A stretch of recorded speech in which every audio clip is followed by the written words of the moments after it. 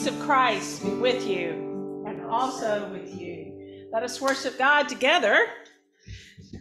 We begin by speaking into our presence, our brothers and sisters worshiping right this minute in Lava Ita. In Lava Ita, they start the service in theory at 10, but nothing starts on time. So that's another way in which we are sisters. And so in Lava Ita, they are worshiping right this minute. They're also worshiping in Matanzas at First Baptist of Matanzas, where the women there have a ministry of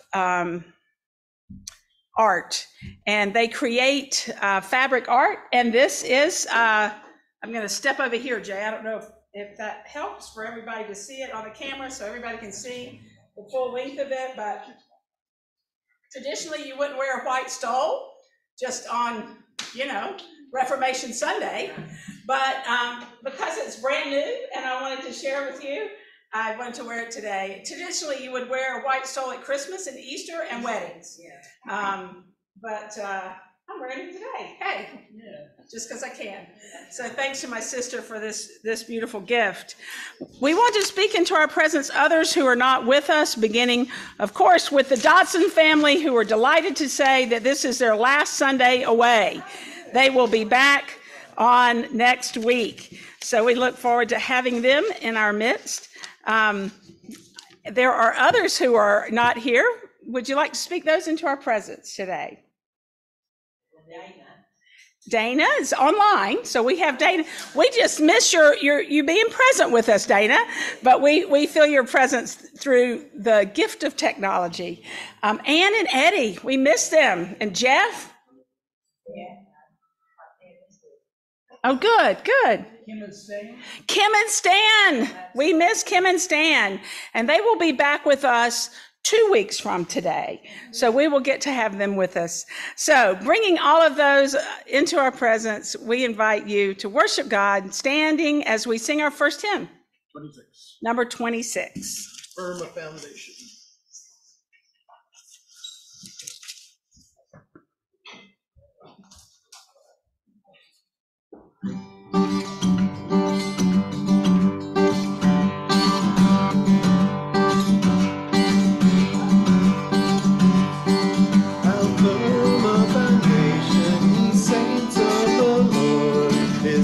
For your faith in his excellent word. For he can say that to you he has said, to you for refuge in Jesus has fled. Fear not, I am with thee, O be not dismayed, for I am your God and will still give thee aid. I'll strengthen and cause thee to stand, upheld by my righteous omnipotent hand. When through the deep waters I'll call thee to go, the rivers of sorrow shall not overflow. For I will be with thee, thy troubles to bless, and sanctify thee in thy deepest distress. When through fiery trials thy pathway shall lie, my grace all sufficient shall be thy supply. The flame shall not hurt thee, I only desire the dross to consume and the gold to refine. The soul that on Jesus has leaned for repose, I will not desert to his foes. The soul through all hell should never to take, I'll never, no, never forsake. Amen. You may be seated.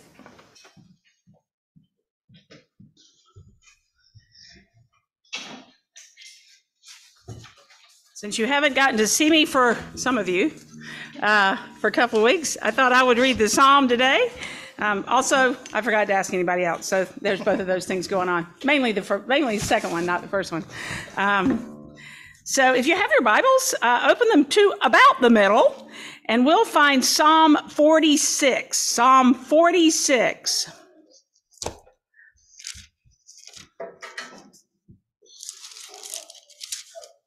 Hear the word of the Lord. God is our refuge and strength, a very present help in trouble.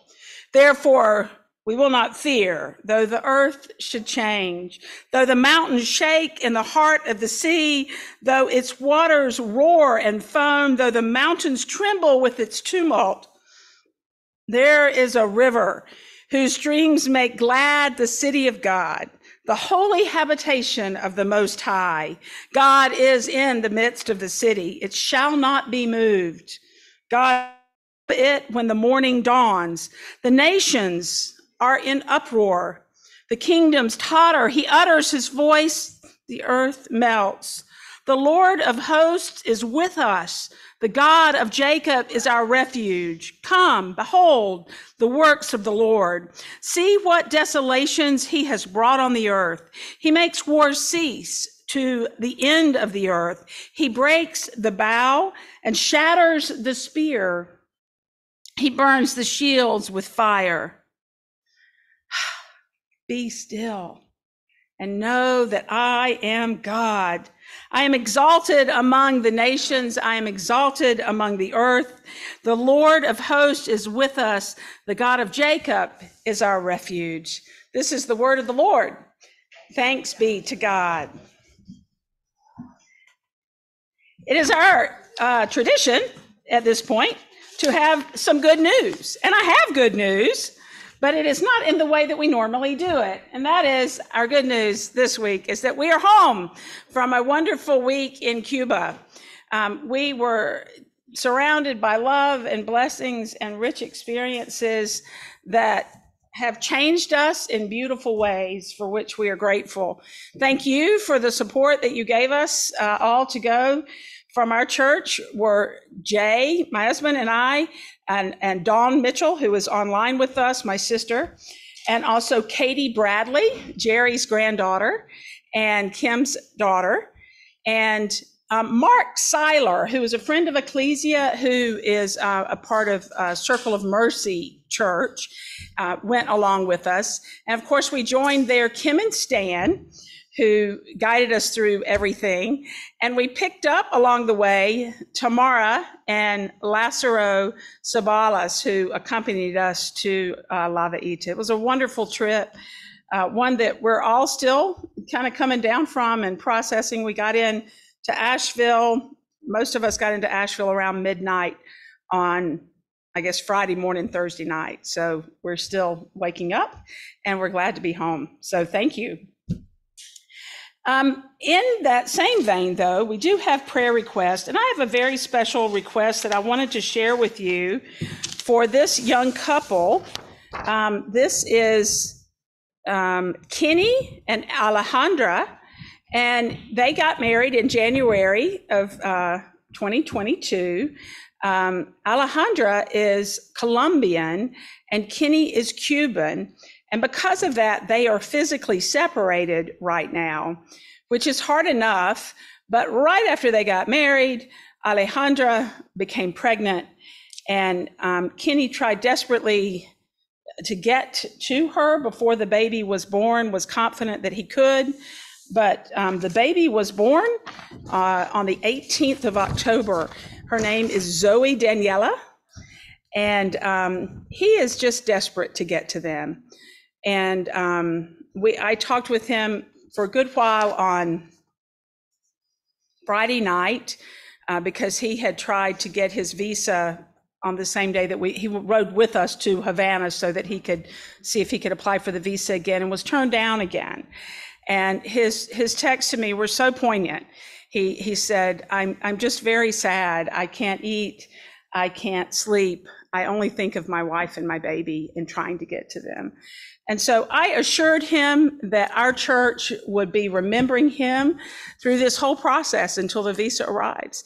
And so I want to challenge you all to join us in prayer for this young, sweet family. You will have these pictures in your bulletin, in your newsletter. Full disclosure, you have to open your newsletter to see them. I am speaking to the choir because this whole group reads their newsletter, but their picture will be in the newsletter. And I challenge you to print it out and put it somewhere to remind you, or put these names somewhere to remind you, so that we can join them in this struggle and lift them up. I also invite you to pray for our friends in Cuba who are struggling with all kinds of issues, predominantly inflation that is caused by a lack of resources and other things. But to just give you a quick example, they do a ministry of lunch. They prepare lunch for the senior adults in their community, and the lunch used to cost them $1 to fix. And so they had enough that they could also feed the workers and the volunteers. They've had to cut out that part of feeding the workers and volunteers, because now what used to cost $1 costs 15. And so it's that kind of thing that they're dealing with. And so I invite you to continue to pray for them and put feet to your legs, or at least fingers, put feet to your legs. No. Hopefully that's already the case for us all. Put legs on your prayers. Thank you, sir. Hopefully your legs already have feet. If they don't, we'll be praying for that. All right, moving on. You can write your Congress people and ask them to have a heart for Cuba as well. There are links in our newsletter every week.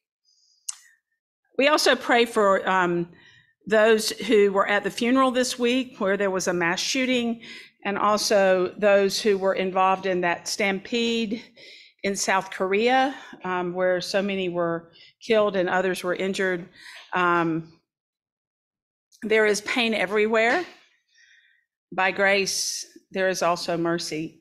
And so let us step into the flow of that mercy as we go to God in prayer. Oh God, we thank you for the chance to worship freely.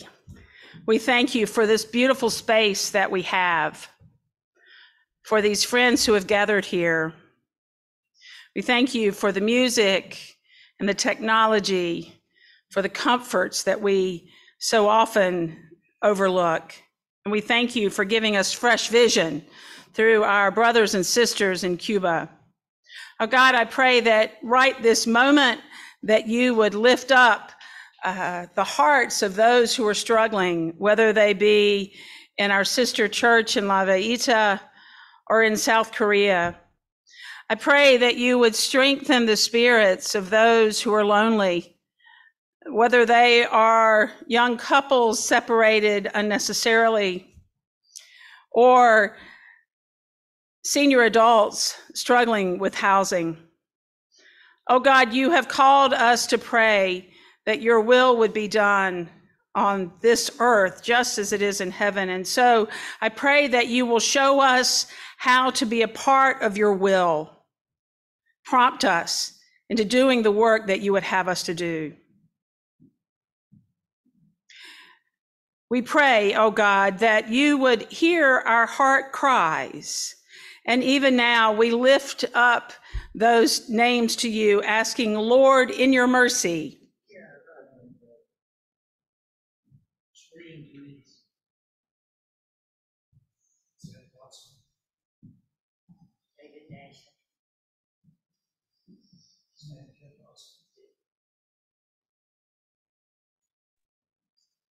Nona, Christensen,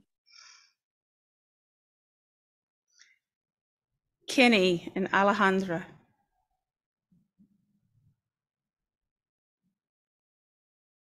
Lord, in your mercy, Hear our prayer.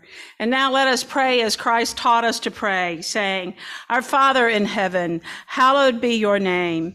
Your kingdom come, your will be done on earth as it is in heaven. Give us today our daily bread, and forgive us our trespasses as we forgive those who trespass against us. And lead us not into temptation, but deliver us from evil. For yours is the kingdom, and the power, and the glory forever. Amen. And now please stand as we sing our second hymn, 25. number 25.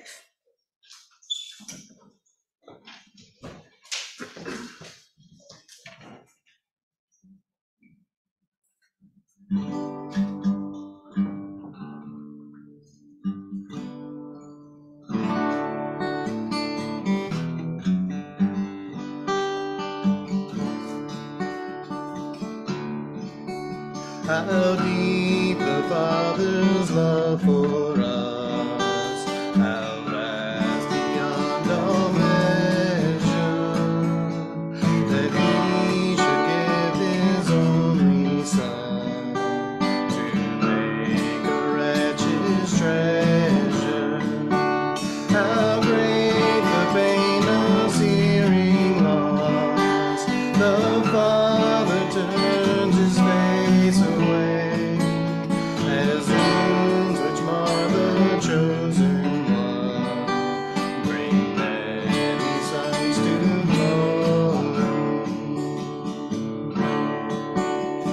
Behold the man upon the cross, my sin upon His shoulder. Ashamed I hear my mocking voice call out among the scoffers. It was my sin that held Him there until it was accomplished. His dying breath has brought me life. I know that it is finished. I will not boast in anything, no gifts, no power, no wisdom, but I will boast in Jesus Christ, His death and resurrection. Why should I gain from His reward? I cannot give an answer, but this I know with all my heart, His wounds have paid my ransom.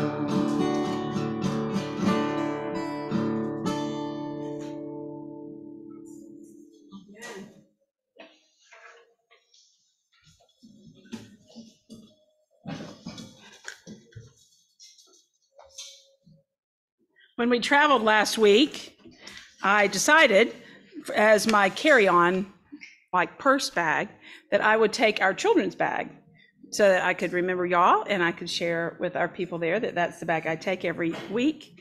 But today it was full and I couldn't bring it back because I haven't emptied it out yet. So I brought a brand new bag that I just got this time. It is this was made by Maria Victoria. Isn't that so cute? I know, it's very cute. So this is our bag for today. And I will be keeping a close eye on it, Jennifer. Apparently I'm gonna need to do that. Just remember that coveting is one of the big 10, so throw that out there. All right, so today I have a different kind of book in two ways. One, I didn't get the physical book, so it's on my Kindle, and so it looks like this. And two, it's on my Kindle. So you get to see the digital pages instead of the actual physical pages. So I hope those online can actually see the pictures, but I have a sense that they may not show up very well online.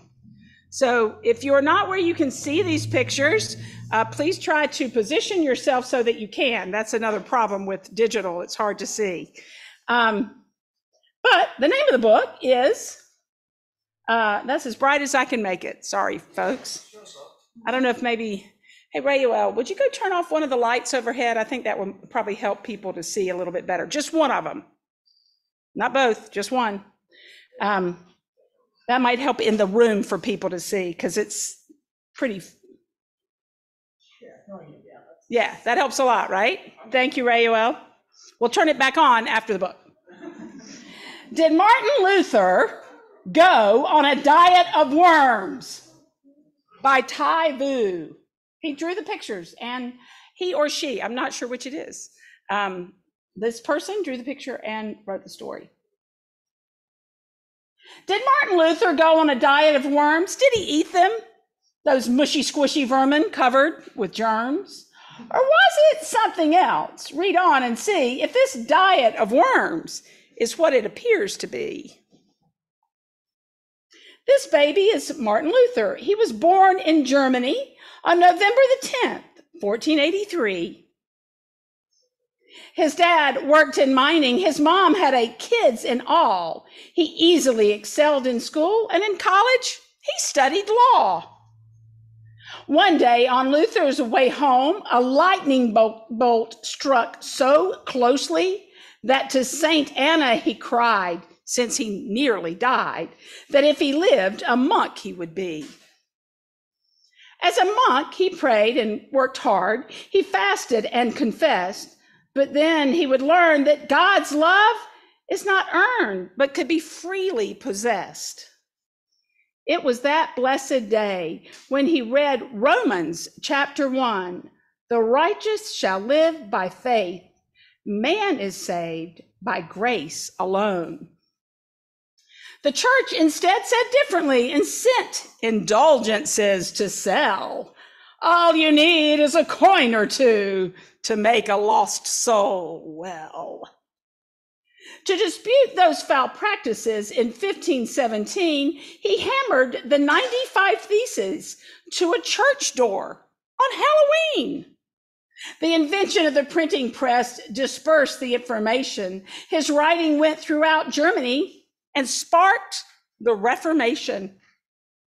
At the diet of worms, he was threatened punishment if he did not recant, but he could not go against conscience nor scripture, so he firmly held his stance. So you see, this diet was an assembly, and Worms was the city, where Luther would be called to defend the 95 Theses, all his treatises, and the rest of the works he had penned. He later wrote many hymns, and the Bible he would also translate.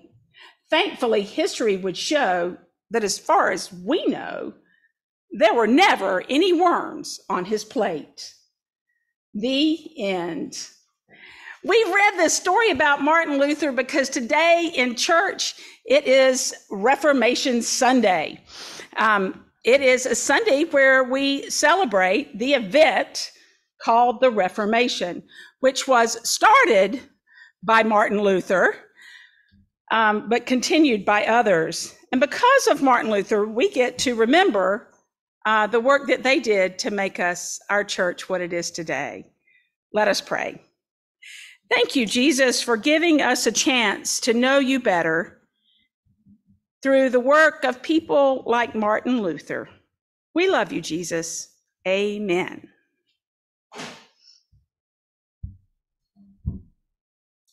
And now for another story, we will turn to Romans.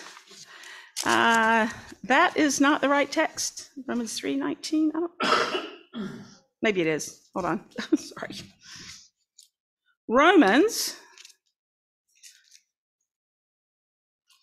3:19 is what I have on the bulletin. So we'll see if that's what I meant in just a second.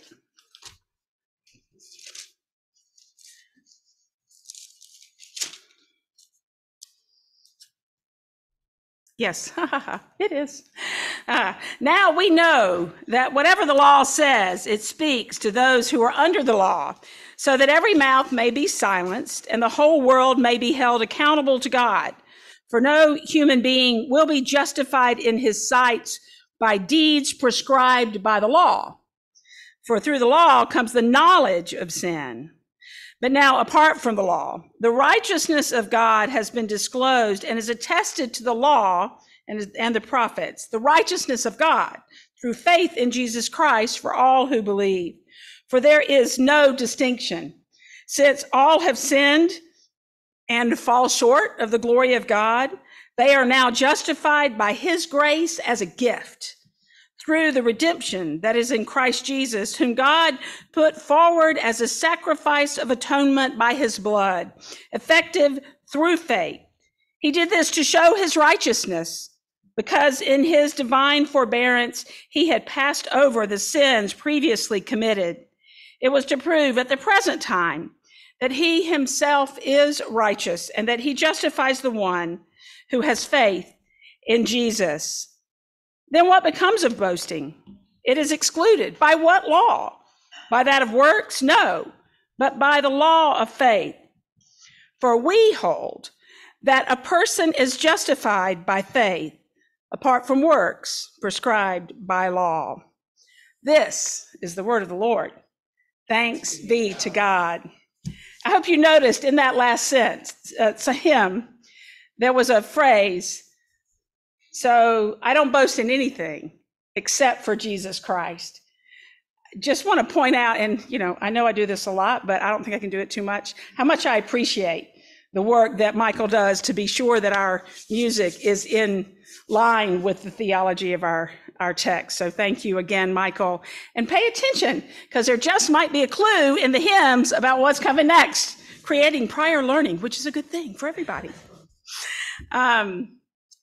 So there are few things I enjoy more than family stories. I loved hearing the story about how my mother-in-law juggled her dates just so that she could see the movies that she wanted to see. And how my parents met in a sign language class that my mother was teaching and my dad signed up for just so he could meet the cute girl he'd seen on campus. I love the story about the day of my father-in-law's brother's funeral, when full-grown men, my father-in-law and his brothers and his nephews, played baseball in the yard of the family home to celebrate the memory of the brother who had passed away. The sad stories or the funny ones, the victories or the struggles, I love them all. Because hearing my family members tell stories helps me remember who I am and where I come from. And that is why the church decided to celebrate Reformation Sunday. It was a big debate because it's the only celebration in the church year that has nothing to do with a biblical story. All the other festivals, Pentecost, the day of Pentecost, Christ the King Sunday, which we will be celebrating in 2 weeks, all of these other things have to do with the biblical story, but not Reformation Sunday. And so there was a big debate because this is church history, and why should we have a Sunday delegated to church history? Well, some of you know that in my first life, I was a history professor at Campbell University, and I love church history, so there is that. I'm not going to miss a chance. But the other thing is I do think it's so important for us to tell the stories of how we became who we are. And so I am on the side of the argument that says, yes, let's celebrate Reformation Sunday. Now, if you don't remember us doing this before, it's not because you didn't hang on to my every word, which I'm sure you did. It's because I don't do this every single year. But I do like, on occasion, to lift up Reformation Sunday. But if we're going to talk about Reformation, we need to know 2 words. One is reformation. Reformation comes from the word reform. which is made up of two words, re and form. Form means the shape of a thing. Re means again. So forming the thing again. And so Reformation is taking something and reforming it. We do this with animals who have possibly been abused and have some behavior problems. We reform the animal. We may do this ourselves. We may be reformed through taking behaviors that are unhealthy and changing them into more healthy, better behaviors. That's what Reformation is. It's taking something that exists and changing it, reforming it into something new or better. Not getting rid of the old, but including the old and adding and changing and developing it in some way. So that is one of the words. But when we talk about the church's Reformation, what did we reform? Well, we reformed the church. And at the time the Reformation occurred, there wasn't a Pentecostal church and a Lutheran church and a Baptist, Presbyterian, Episcopalian, Anglican, all of these different churches. There was one church, the Catholic Church. Now we think we've got Roman Catholic, we've got Greek Orthodox, we've got Egyptian Orthodox. We have all these different Catholic churches. Well, that happened later. At the time of the Reformation, there was one church. It was called the Catholic Church because Catholic means universal or unity. And so there were people who said, there are problems with the way we do church, and we need to make it better. That's what the Reformation meant. There's another word that we need to know, and that word is Protestant. Protestant is a word that we don't use today except for when we're talking about church. We talk about Protestant denominations, and what we mean by that is Episcopalian, Anglican, Pentecostal, Baptist, Methodist, whatever. Those are Protestant churches. Churches that are not Catholic are Protestant. So that's not the way the word started out. That's the way the word became used. It was initially the same word that we use today, protester. So the Protestants were protesters, just like contestants are people in the contest. Protestants were people in the protest.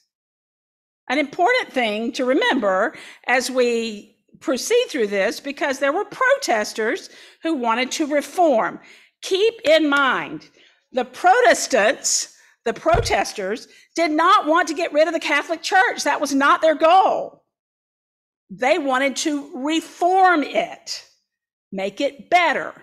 And in the process, some people thought, okay, this is good. We've done it now.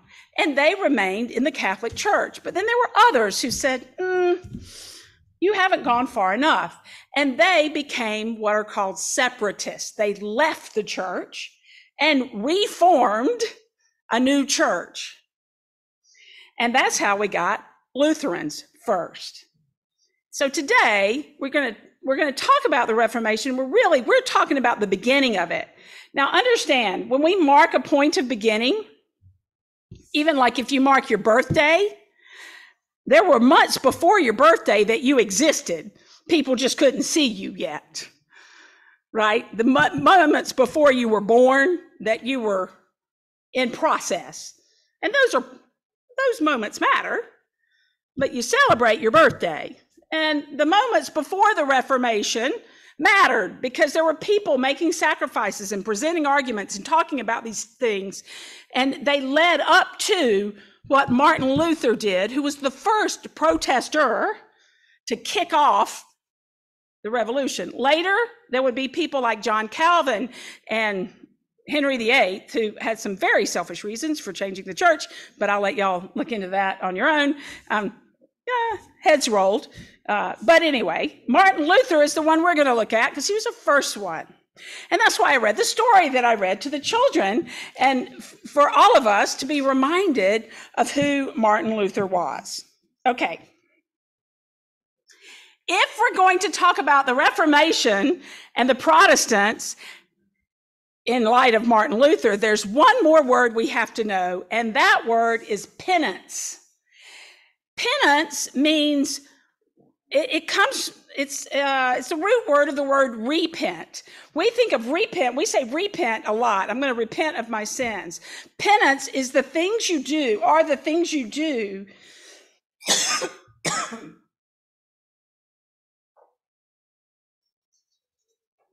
to reach that forgiveness. And the Catholic Church taught that you could do a whole lot of things to get forgiveness. And Martin Luther was, I will say, probably had some form of obsessive compulsive disorder because he could not believe he was saved. And so he confessed over and over and over again. He could not stop thinking about the ways he sinned.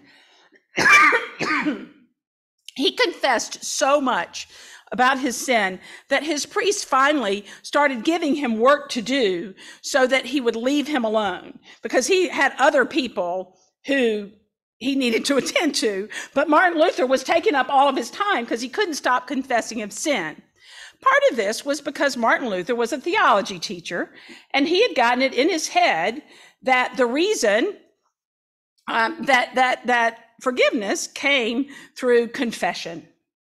And the more you confess, the more you were forgiven. That's one of those formulas, by the way, that seems true, but isn't. Well, Martin Luther began to practice all kinds of penance in addition to confessing. He wore hair shirts, which were these scratchy shirts that they wore under their clothing so that he would constantly be reminded of his sin. I think I would, if I don't know about y'all, but I think I'd be like, I'm good. I've confessed enough. I ain't thinking to wear no hair shirt up under my clothes. But anyway, Martin Luther felt like that was something he could do. And he participated in a whole lot of practices that we would find abhorrent today, disgusting today. But eventually, his job was changed, and he was changed from a theology professor to a professor of the Bible. That means he stopped talking about what the Bible means and started talking about the Bible. That change was made in part because the priest wanted him to shut up about all of his sin. They wanted to get him thinking in a different way. Now, Martin Luther was not the only one who was worried about getting rid of the sin in his life. The Catholic Church was too. Now, I tend to think that they started out with good intentions. They wanted people to be able to achieve forgiveness, but they took it too far. And it became a kind of contest to see who could get the most forgiveness. They created all kinds of ways that you could get forgiveness. You could go, well, I won't get it. There were all different ways, but one of the ways that was most destructive was called indulgences. And you could purchase an indulgence with gold coin that would get you out of your sin. So let's just say that you forgot to say your blessing over your food. You would go to the priest and you would give the priest a coin, and then you would say a certain number of prayers, and the priest would hand you a certificate that said that you were forgiven. And that was bad enough. But over time, they began to sell indulgences for the sins of people who were already dead. And so you would say, you know, Uncle Bobby, he really dipped into the bottle a little bit, and I need to cover his sins, so I'm going to give you this much money. If you'll, he can't say the prayers, I'll say them for him, and that will get him that'll give him a get out of hell free card, kind of. Well, you can see, right, how this would get pretty twisted. If it had stopped there, I don't know if Martin Luther would have been reformed or not, but it didn't stop there. What happened was Pope Leo decided he needed a new cathedral. And he thought, what we need to do is up the sale of the indulgences and collect more coins so that we can build this cathedral. But the problem was the Pope was the richest person around. He had plenty of money to build the cathedral. He just didn't want to spend that money. He wanted to spend somebody else's. Fair point.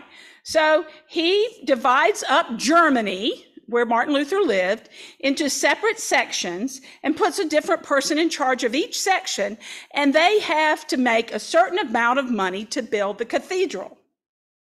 And the person in charge of Martin Luther's was Friar Tetzel, and he was one of the worst of all of the indulgence salespeople there was. So think of the sort of caricature of a car salesman, a used car salesman. That was Friar Tetzel. Now, here's something you may not know about Martin Luther. He was a foul-mouthed sucker of a guy, and he did not like Friar Tetzel. And so he would insult him, and there are records of his insults. Here's just a few. This is Martin Luther about Friar Tetzel. Are you not making an elephant out of a fly? What a wonder worker. In other words, what magic? You're taking this little tiny problem and turning it into an elephant. Here's another one. You are like, well, let's see. May God punish you. I say, you shameless, barefaced liar, devil's mouthpiece who dares to spit out before God, before all the angels, before the dear Son, before all the world, your devil's filth. Here's another one. You are like hogs wallowing forever with their noses in the dunghill. Martin Luther did not play. Side note, you can go online and Google Martin Luther insult generator. And you can hit refresh over and over again. And you too can be insulted by Martin Luther in this very day. Challenge for you. So Martin Luther and Tetzel went sort of head to head on these issues. And so Martin Luther wrote out his ideas about this because by now he's been studying the Bible and he's learned, wait a minute, I missed it. I was wrong. Points for self-awareness. I was wrong. We're not saved by what we do. We're saved by who we are. And who we are is children of God, beloved and full of grace and mercy. And so there's nothing we can do to gain forgiveness. And there's everything we can do to gain forgiveness because we already are beloved and forgiven. We don't have to do anything. Folks, that's good news. To remember that we are saved by grace. Because we do it too.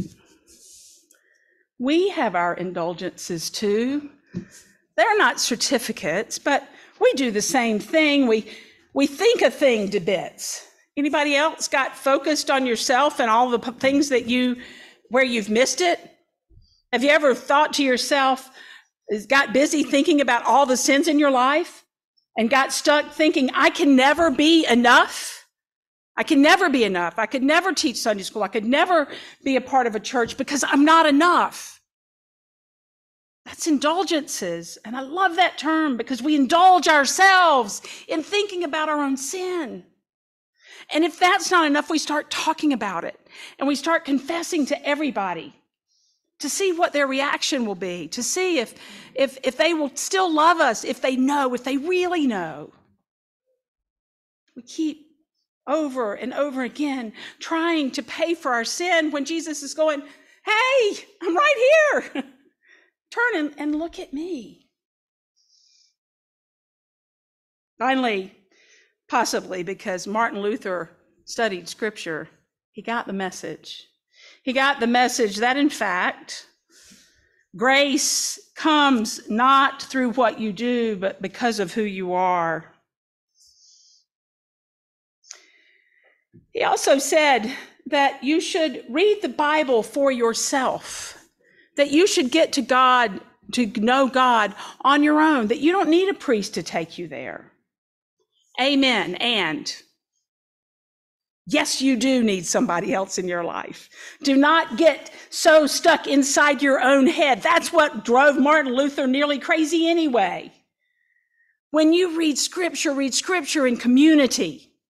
Read scripture on your own and read scripture in community. Because that's one place where Martin Luther missed it. He thought if you just stayed in the Bible right by yourself, you could reach this level of holiness that was greater. But we know through Jesus Christ's example that we know God better when we're together. Martin Luther was so relieved to learn that, oh my gosh, I don't have to do any of this stuff. I can just come before God. That he's known as saying, here I am, here I stand, I can do no other. His example is one for us. It's a human example. Remember that perfect human, not Martin Luther. He had a nasty little mouth and he wasn't very nice to his wife. And there's a whole lot of other stuff about Martin Luther. But he does give us an example of standing before God and saying, here I am, love me just like I am. Let us pray.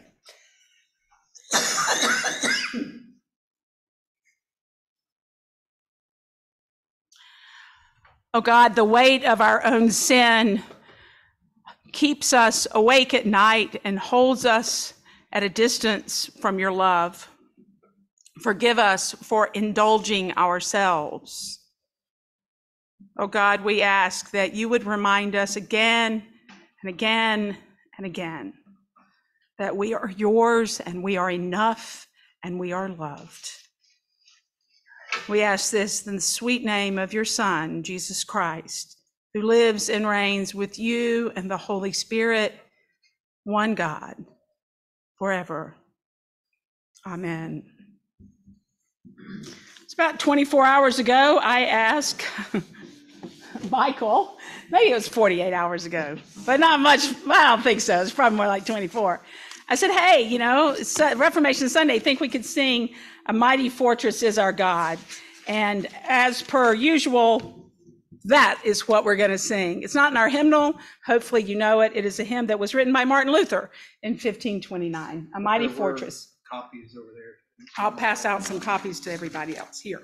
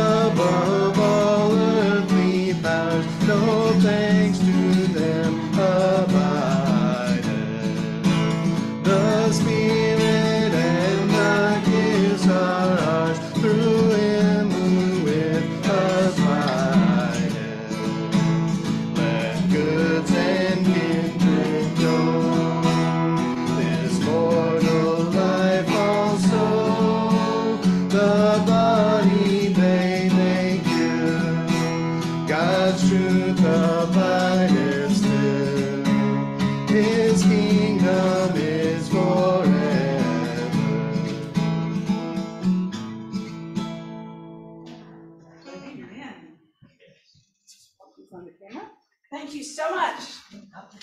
Now, two quick things. The language in this hymn may be a little tricky, and so I invite you to read it over again because it's kind of poetry and it needs reflection. I just wanted to point out a couple of things that in the song. First of all, a bulwark, I found out when I was the sign language person for a church, is a wall, a fortress, a barrier. And so Martin Luther is saying our God is strong. He's like a wall that can't be broken into. Our God is our helper amid the flood. None of our mortal problems can overcome God. Whenever he talks about the ancient foe, he means Satan. It says our ancient foe is trying to do us in, but his craft and power are great, and armed with cruel hate. There's nobody like him on earth, but in God, he is tumbled with one little word shall fell him. So thank you again for this beautiful hymn. Do review it. A second thing I wanted to share with you may have noticed that I've added something to my vestments today. This cross was a gift from Kim and Stan to me and Sela and Annabelle, who are the pastors of the sister church. And we committed to wear these on Sundays and another way to connect us to each other every Sunday. And so this cross represents the unity of our churches. And I'm grateful for the chance to add that to my Sunday vestments. Most importantly, church, remember, no matter what you've done, no matter what you will do, no matter what you are doing right now, you are loved. And there is nothing you can do about it. Thanks be to God for this time of worship. We'll see you next week. Thanks for being with Ecclesia.